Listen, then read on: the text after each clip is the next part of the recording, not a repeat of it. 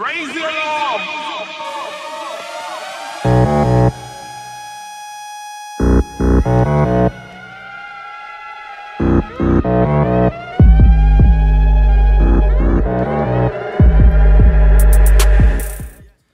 Hey guys, it's DC here, and I just wanted to make a quick video to answer the questions of Jibstar, who replied to one of my videos the other day. And he was asking about two courses. I'll bring that up here. So these two courses are good, and they're more as an introduction. I wouldn't use them as like actual proof that you can do the job. They're more an introduction and an overview of cybersecurity in general. So if you are planning to do those two courses, that's fine. They're good, and they're probably a good introduction, so you know what you're getting yourself into. But they're not qualifications or anything that's going to help you to get a job per se. So yeah, I just wanted to answer that because I do get a few different links sent through, and yeah, they're usually along the same lines. They're introductions to what cybersecurity is and how you can potentially go about getting a job, they're basically exactly what I do in these videos, but they cost money, unfortunately. To answer the second question, can you be an independent contractor in cybersecurity? Yeah, definitely you can.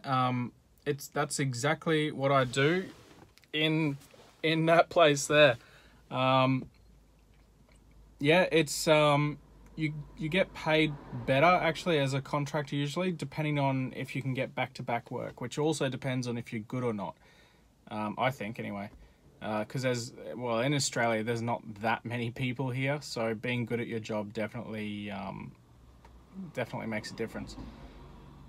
If it's something you want to do though, just be aware that it's not easy. I have mentioned in other videos, you have to sort of fight your way to the top a little bit, and you really have to prove yourself against a lot of random questions, and a lot of things just get dropped randomly on you. Like I was saying the other day to a mate of mine, he also works in cybersecurity. He's a cybersecurity team lead for a large mining company, and he was saying, he's like, oh, how's contracting going? I said, yeah, it's pretty good. But the other day I did a storage migration, and he was like, what? Why?